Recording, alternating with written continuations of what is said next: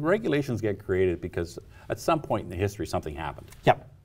And a government of the day or a regulator of the day say we got to plug this little loophole or address this deficiency or defect. Yes. So on the Environmental Protections Act, we've opened up and we're making some changes in there. And there has been some negative feedback from certain interest groups on us. They're saying that we're weakening it. So let me give you the perfect example on it. We have one in particular that they have attacked us on.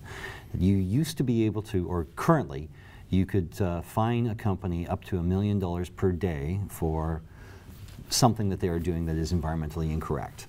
When you dive down into it, only 148 companies in Ontario actually qualify for that type of a fine in it. And in the 11 years that that act has been combined, or to enforce, no company combined has paid more than $75,000 in total in the entire 11 years.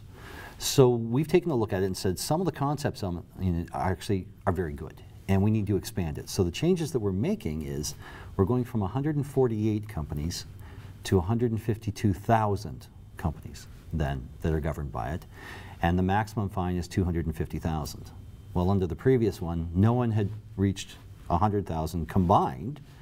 Now we're saying that it's $250,000. But in some cases, though, isn't it because the consequences are in another piece of legislation elsewhere? Maybe that was where it was started. But when we have legislation now in environment and environmental protection and civil litigation and other kind of stuff, the burden went from where the genesis was to maybe it's more effective.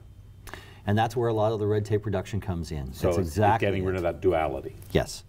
And a lot of times we have things where we'll have a piece of legislation or we'll have a regulation in Ontario that is actually the same as what the regulation is at the federal government level. So if we have two things right now that are aligned, then why do we have two pieces of legislation that do the same? You mean like Orca and Trent Severn? That's a little bit different, but okay. Your point is well taken.